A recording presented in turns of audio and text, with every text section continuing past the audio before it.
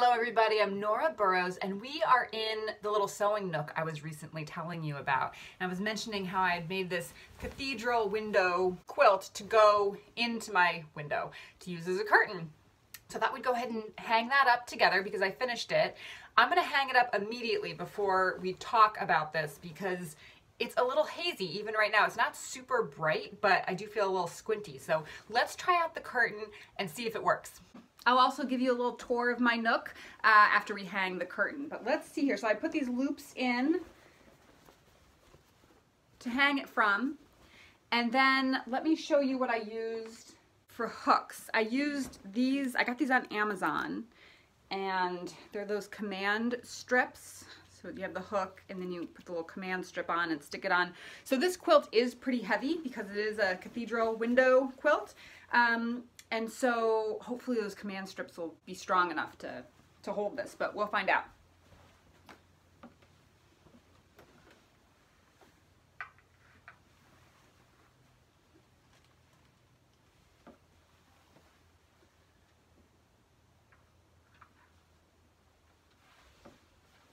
Look at how nicely that background cream color just kind of pops with the sunlight streaming through. It's really cool. Well, let me tell you what happened. I put these hooks up here on the wrong side because now my moths are upside down, which you would say, oh, well, you know, maybe they're just diving or something, but I really will not be able to handle the fact that they're upside down. Here's another one. So not today and not this week, but eventually I will take those loops off and put them on the other side. So let me give you a little tour of my nook. It's tiny. This is how big it is. I should measure it to give you an exact measurement, but this is the width, right? I have my sewing table right over here on a little desk. I have a little shelf to put some sewing supplies. I thought we'd go through those little bins and see what's in them. I have my computer down there, and then I have my sewing baskets, and that's it. This is it, the little nook. And then I do have on the wall behind me an ironing board that I can take down and set up. But what do you really need, right? And I think it's cute. So this is where I've been sewing lately, and I really love it. It's nice and cozy up here. And as I mentioned, these windows are so pretty, you know, that you don't want to block the architectural detail. But when it is bright, I can put my little shade up and then take it down when I don't need it. And now for my Zoom calls, I can have a nice little background because whenever I'm Zooming, which is not frequently, but I do like Zoom for my guild meetings and stuff like that. I always have like a really boring background, and most people have like quilts in their background, and now I have a pretty little quilt.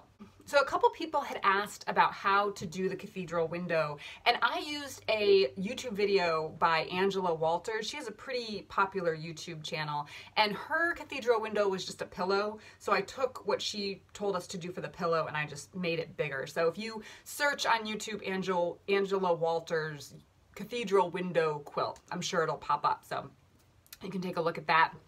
And then I just added a couple borders just to make it a little bigger. What I'll say about the cathedral window quilts is that they are not difficult. They are incredibly easy. I can't tell you how easy. However, they are very time consuming. It takes a really long time, much longer than I had realized. I thought this was going to be a super quick project, and it took me forever. The other thing is that for the pieces that go around the edge, kind of the trim, like right here, these pieces here, you need twice as much fabric as you think that you need. And I think that that's why people tend to use the cream or white instead of a color, because you can use muslin and it's a lot less expensive. The last thing I wanted to mention about this is that it really is done kind of in an heirloom quilt way. I hand did a lot of it. You can machine do the entire piece. I didn't quilt it. I just put, you know, right sides together from the back and flipped it. But in terms of sewing the pieces together, you can machine do the whole thing, and that's probably a lot faster. Part of why I think it took me a long time is because I was hand stitching. Let me show you the parts that I hand stitched. So the way this works is these pieces are kind of a flap that's open, and then you have to kind of push them down and sew along the edge. So you can machine sew very close to the edge, but I hand stitched kind of similar to a binding all of these pieces. So that took a long time. And it is a bit silly that I spent so much time and hand pieced so much of this quilt because it's a curtain, and what comes with windows and curtains? Sunlight. And what is absolutely the worst for your quilts? Sunlight. So this is gonna fade significantly. And I realized this as I was making it, and part of me was like, why am I doing it this way? But I just internally felt like this is how I wanted to make it, even if it was gonna take a lot more time. That's just how I wanted it. It was gonna be in my bedroom. I was gonna see it all the time, and I wanted to do it the way I wanted to do it, so I did. Let's take a little drawer tour. All right, let's see what's in this drawer here. I know what's in this drawer here, but let's take a look. Luckily, it's on a nice little tray, so that's easy, right? But these are all my hexagon pieces, and what I will say is I am completely over doing anything related to paper piecing hexagons. It was really fun for a long time, but I'm just really over it now. And what I would like to do, which I think could be a fun video, is I have so many of these hexagons kind of in like different shapes and patterns, and some of these are really, really pretty fun, is try and put these all into the same quilt, which would be a challenge, but I think it could be fun because, you know, these shapes don't really go together. So it would be probably a lot of, you know, appliquing these onto blocks and then putting the blocks together. But I think it could look really cool. And then I have a bunch of just single ones that I could kind of maybe sprinkle all around or something. And then not all of the patterns really go nicely together, but I think I could make it work. So I have all of these here, and even this one where you're missing one here, I think I would just leave it. It looks kind of like honeycombish with the piece missing. It doesn't really bother me. Or I could do something like sew the piece kind of like out a little bit. Like that could look purposeful, right? And then I sewed a bunch of these onto backgrounds already.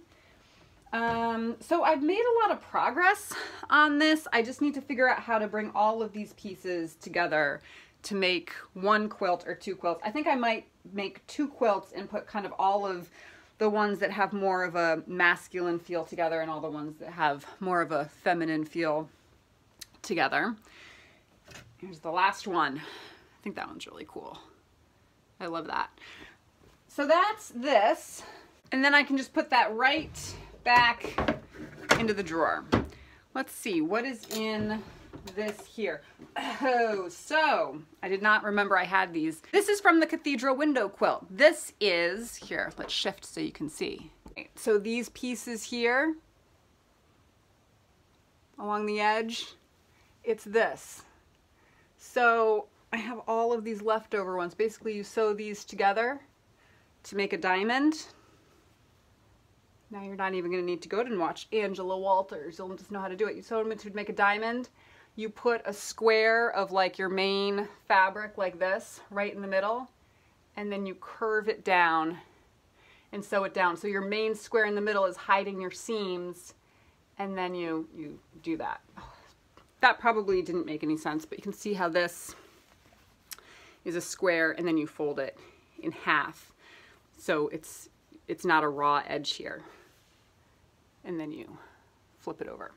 But I made so many of these. Look at this. So I have a whole bunch left over if I want to do another quilt for another window, which is why I cut so many out. And then again, I cut out some background pieces also for more Cathedral Window quilts. I have a little notebook in here. What else? I have a t-shirt. Why is a t-shirt in here? Well, because I thought it might make a good t-shirt quilt. Right, it's a Beatles. I don't know. That's it for that drawer. Let's see what's in the one down here. I have some tech gadgety things, and then what's in this bag? Oh, I was going to show how to make pockets, how to put pockets into skirts or shirts. So I borrowed these skirts and shirts from my friend. so that I could put pockets in them, but that's never going to happen, so I need to give that back to her. And then this is an old apron that I thought I would cut up and make it into a baby quilt. And the last drawer has absolutely nothing in it. It's completely empty. Well, that's good to know because I have a lot of projects I could put in here.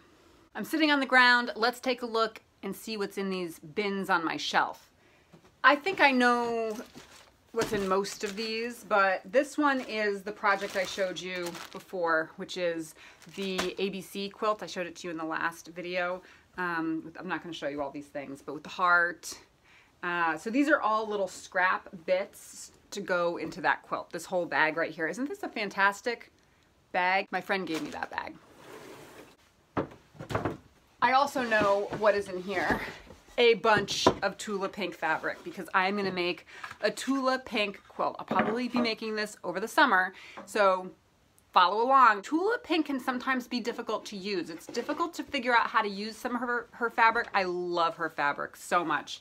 But it is kind of challenging, and cutting it into always feels very stressful because it's so beautiful. But I got all of this Tula pink fabric. I'm not going to show it all to you because you'll see it when I make this quilt. But it's this line of hers that recently came out that's like this tropical line.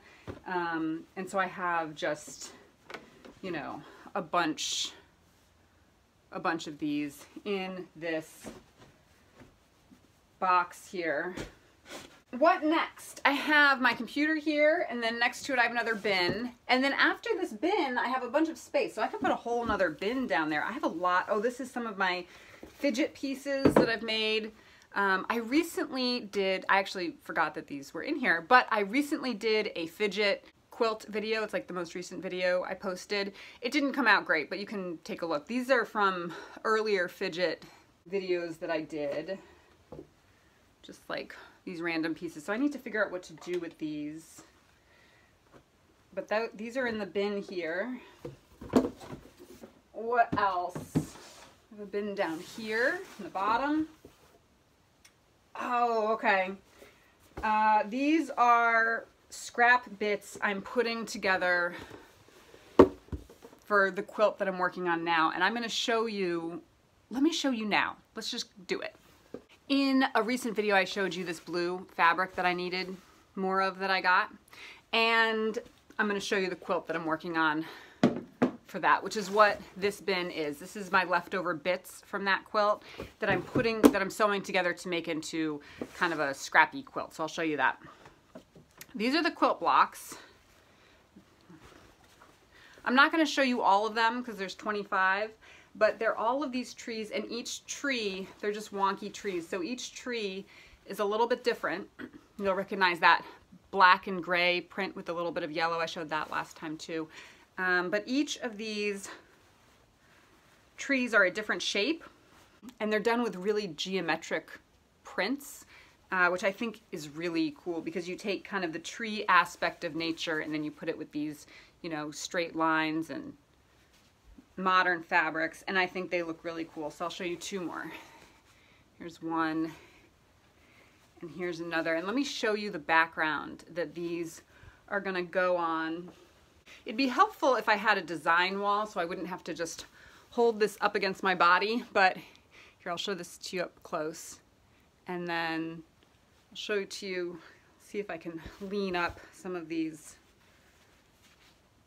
blocks against it. So that will be, this will be sashing. It will be kind of like next to each other like that. So that's the idea. And let me show you the scrap bits I'm sewing together. I think they're super awesome. I'm really excited. Almost more about this leftover scrap bits than I am about the actual tree quilt itself, though I do love this tree quilt. I think it's going to be really cool. So here's one block that's been squared off. I had so many triangles left over from this project because of the nature of the trees and the trees being a triangle. I just had a lot of triangles left over, so I was able to kind of put these triangles together to make these scrap blocks. Here's another one that's squared off. This is all yellow, gray, black. This one is not squared off. But aren't these neat, how these come together? I really love them. I can't wait to see this quilt when it's done. I have a lot of these pieces. I'll show you just one more. Here's the last one. And then I'll continue to show my progress on both the tree quilt and the scrappy quilt as we go on. Let's see if there's any more bins. Did we go through all the bins? So this bin was the bin that had the scrap pieces that I'm working from for that tree quilt. There's one more bin. Let's see. It's this one over here. I know what this is. This is my Christmas fabric. This is not all of my Christmas fabric. I have a big Tupperware bin up in my attic of Christmas fabric, but that is box store fabric, which typically isn't as good quality. It's great, it's fine. I use it on a ton of projects, but I like to keep my really good quality quilting cotton separate. And so this is my little bin, and you probably remember it. I showed these cute little blocks that I made a while ago. And then did I show you the wreath that I made when I made those little ones? I can't remember. I'll show you again because that's in here. Here's the wreath. I did show you this wreath. Yeah, there's the wreath. And then I have some layer cakes that I bought. I don't know why I bought those layer cakes. I never like to buy pre-cuts. Never, ever. And I bought these pre-cuts, which seems crazy.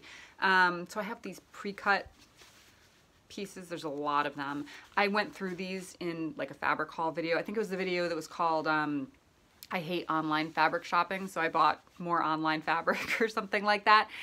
So if you want to see what's in these, you can check that out. And then I have two other fabrics here for Christmas, which are pretty cute. I have this one here, these little like gnomes and presents and Christmas trees and such. And then I have this one here, which is also really cute. With the Christmas tree, Santa, there's like reindeer in the house down here. So, let's see what's on the back. Is it the same thing? There's some elves in the workshop. So that's cute. That's it. That's my desk drawers, my nook, my shelves. Thanks for joining me. Don't forget to subscribe, and I'll see you next time. Bye.